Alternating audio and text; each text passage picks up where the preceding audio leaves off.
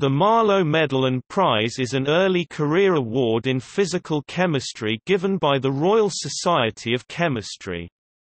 One or two prize winners each year, who must be junior researchers under 35 or within 10 years of completing their doctorate, receive £2,000 and hold lectures at universities in the UK.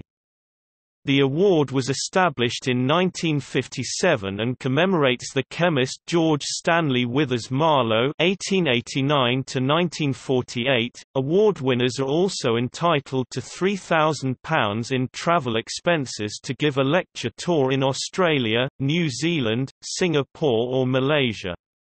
This lecture series, instituted in 1981, is named for Robert Anthony Robinson (1903–1979).